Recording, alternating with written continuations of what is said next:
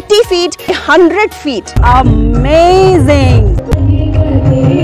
कैसा था यशोदा मैया के साथ? मतलब मेरे रोंगटे खड़े हो गए देख के। रंग रंगीले राजस्थान आमेर फोर्ट की जो मूर्ति है,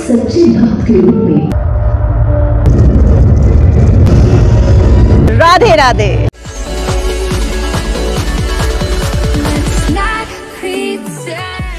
hi guys, welcome back to okay now what. मैं हूं भाविका बस्सी और आज जिस जगह पे मैं आपको लेके आई हूं ना, मोर देन 90% जयपुराइट्स को इस जगह के बारे में पता ही नहीं है और जिनको नहीं पता उनके लिए मैं हूं ना। सो आपसे ये रिक्वेस्ट है कि ये वीडियो आप पूरा देखिएगा और अगर ये वीडियो आपको पसंद आए तो चैनल को सब्सक्राइब कर लीजिएगा और अगर नहीं पसंद आया ना आज का वीडियो तो फिर भी सब्सक्राइब कर लेना यार, ठीक है? क्या पता आपको मेरा नेक्स्ट वाला वीडियो पसंद आ जाए। सो आज मैं आपको लेके आई हूँ गोविंद देव जी टेम्पल की बैक साइड पे बने हुए एक ओपन एयर थिएटर में। ये आप देख रहे हैं, ये पूरा थिएटर है और ये जो स्क्रीन है इसकी हाइट है अप्रॉक्सीमेटली 30 फीट और ये जो विड्थ आप देख रहे हैं ये है अप्रॉक्सीमेटली 100 फीट, ठीक है? और यहाँ पर दिखाई जाती है हाफ एन आवर की एक डॉक्यूमेंट्री फिल्म। इसमें बताया जाता है गोविंद देव टेम्पल का पूरी हिस्ट्री बताई जाती है। सो बहुत ही फैसिनेटिंग होता है वो शो। आधे घंटे का शो है सिर्फ और टिकट है मात्र 60 रुपीज।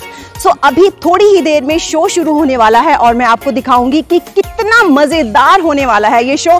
सो ये वीडियो आप प्लीज मिस मत कीजिएगा। नेक्स्ट टाइम आप प्लीज जब भी गोविंद देव टेम्पल आए तो यहाँ पे ओपन एयर थिएटर में ये जो आधे घंटे का डॉक्यूमेंट्री मूवी है प्लीज देखना मत भूलिएगा। गोविंद देव जी मंदिर के दर्शन करने के बाद मैं पहुंची मंदिर की बैक साइड में बने ओपन एयर थिएटर में। वाव, ये थिएटर बहुत ही इम्प्रेसिव लगा मुझे। यहाँ पर एक साथ 100 से 150 लोग बैठकर इस लाइट एंड साउंड शो को एंजॉय कर सकते हैं और सच पूछिए तो इतनी बड़ी स्क्रीन मैंने फर्स्ट टाइम देखी थी और मैं बहुत एक्साइटेड थी इस स्क्रीन पर वो आधे घंटे की डॉक्यूमेंट्री मूवी देखने के लिए, क्योंकि अभी तक पूरी तरह से अंधेरा नहीं हुआ था, इसलिए लाइट एंड साउंड शो जो है वो अभी स्टार्ट नहीं हुआ था। और ये देखिए बैक साइड पर जो आप हिल्स के ऊपर देख रहे हैं ये है जयपुर का फेमस नाहरगढ़ फोर्ट। यहाँ से लेके पूरा ये देखिए इतना बड़ा स्क्रीन है और यहाँ पर पूरी स्क्रीन पे दिखाई जाएगी डॉक्यूमेंट्री मूवी।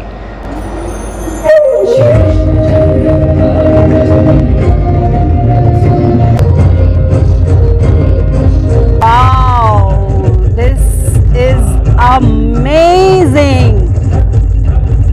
जिन लोगों ने ये नहीं देखा ना, ट्रस्ट मी गाइस, आप बहुत ही अच्छी चीज को मिस कर रहे हो।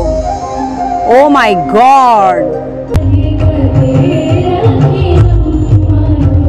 ये फीलिंग ही कुछ और है और ये चीज सच में मुझे बिल्कुल अच्छी नहीं लग रही है कि यहाँ पर बहुत ही कम लोग हैं देखने वाले, जबकि इस चीज को तो बहुत सारे लोगों को देखना चाहिए, बहुत सारे लोगों तक पहुंचनी चाहिए ये चीज। कभी उनकी बाल लीला के दौरान अभी कृष्ण जी के बचपन की पूरी कथा सुनाई जा रही है। उनका पूरा बचपन कैसा था यशोदा मैया के साथ, वो सब दिखाया जा रहा है इसमें। गाइस दिस इज सुपर, मतलब मेरे रोंगटे खड़े हो गए हैं देख के। बहुत ही अच्छा है, बहुत अच्छा। 64 कलाओं के अधिपति देवकी नंदन की सारी लीलाएं आज ऐसी ही एक गौरवशाली भूमि, रंग रंगीले राजस्थान की राजधानी महाराजा सवाई जयसिंह की कल्पना मूर्ति जयपुर के जय निवास उद्यान में आप सबका हार्दिक स्वागत है।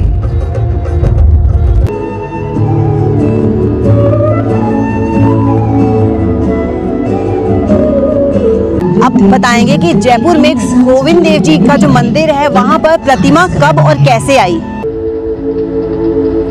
वाव, ये आमेर फोर्ट इस मंदिर की स्थापना का आधार बनी। गोविंद देव जी मंदिर का निर्माण कैसे हुआ, वहां पर कृष्ण जी की जो मूर्ति है वो कैसे स्थापित हुई, वो सब अभी बताया जा रहा है। चाहते थे कि भुवन मोहन घनश्याम गोविंद देव जी के रूप में किसी ऐसे स्थान पर विराजे जहां से महाराजा को उनके दर्शन का लाभ नित्य मिलता रहे। जी की प्रतिमा भी वृंदावन से जयपुर पहुंच गई।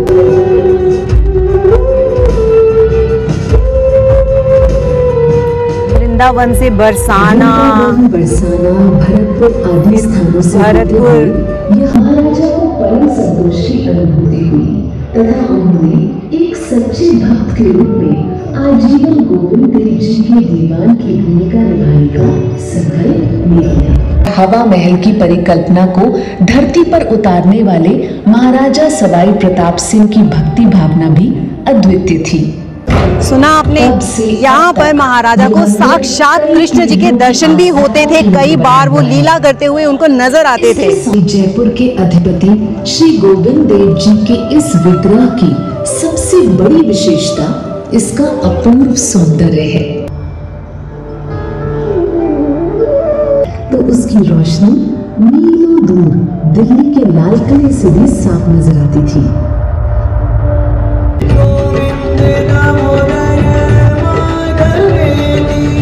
यहाँ पे एक बार आना तो जरूर बनता है। बहुत ही मजा आया। मतलब गोविंद देव जी मंदिर के बारे में बहुत सुना था कि बहुत महानता है इस मंदिर की, लेकिन यहाँ पर कृष्ण जी की जो मूर्ति है उसकी स्थापना कैसे हुई, मूर्ति कहाँ से आई, वो सब मुझे यहीं आके पता चला। और यहाँ पे जो लाइट एंड साउंड शो जो हुआ बहुत ही अमेजिंग था। मतलब आज मैं क्या कहेंगे कृष्ण भक्ति में पूरी तरह से लीन हो चुकी हूँ। और एक बार आप अपने पेरेंट्स को लेके आइए, अपने बच्चों को लेके आइए, दिखाइए उनको कि कैसे स्थापना हुई है यहाँ पर कृष्ण जी की मूर्ति की। सो गाइज, ये था मेरा आज का व्लॉग। आई होप आप सब लोगों ने बहुत एंजॉय किया होगा। मैंने बहुत सारे लाइट एंड साउंड शो देखे हैं, बट ये जो आज मैंने लाइट एंड साउंड शो देखा है ना, ये मेरी जिंदगी का बेस्ट शो रहा है। आई होप आप लोगों ने भी बहुत एंजॉय किया होगा। सो एक बार तो आपका यहाँ पे आना बनता है गाइस। सो अब मैं आपको मिलूंगी नेक्स्ट वीक, कुछ नया, कुछ और इंटरेस्टिंग लेके आऊंगी, कुछ ऐसा लेके आऊंगी जो आपने नहीं देखा होगा। यस, सो राधे राधे।